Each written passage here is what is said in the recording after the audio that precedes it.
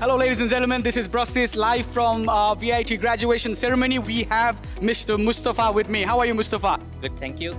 How are you? I am absolutely fine. So, could you tell me how did you find the journey, educational journey at VIT? Oh, it all started from 2018 when I was a newbie in VIT, and slowly it was very tough in the beginning. Then when I came to the discipline of finishing the assignment, teaching the exam, and putting everything on time, then everything was smooth. And at the end of 2020, I finished my bachelor degree and graduated. That's amazing. So, could you also tell us a little bit about how were our faculty members, how our staffs, and the support that you have received at VIT, please? Earlier, I said at the beginning it was tough. It's just the faculty member who helped us to grow more in every day, in every classes, so which inspired us to do well in our assignments, exams, and everything. So which definitely helped me to grow from where I was in the beginning and in the end.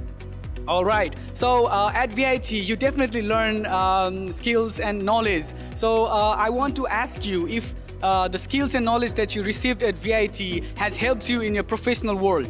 Definitely, yes. I'm already working in an IT support company in Link Group. After I graduated, I did a 6 months of internship, and then when I applied for my first job, luckily I got my job, and definitely the skills I learned from VIT made me a disciplined person to give them back in my workplace. Amazing. So as a recent graduate, plus as a alumni of VIT, what would you like to say to the new students, aspiring graduates of VIT?